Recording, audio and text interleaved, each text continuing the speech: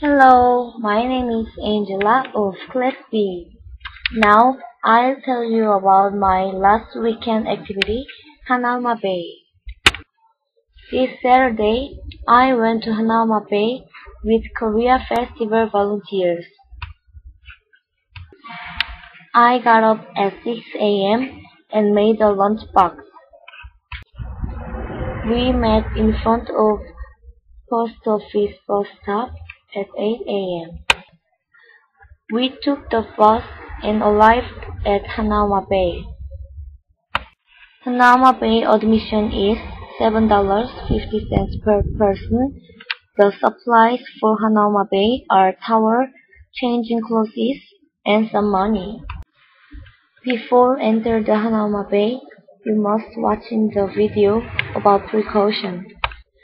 Haunama Bay has very clear water and forbids feeding to fishes. If you want to go to the Haunama Bay for snorkeling, you had better early to go there. Because in early morning there are many fishes and turtles, especially in the morning. Thank you for listening to my presentation. Have a nice day.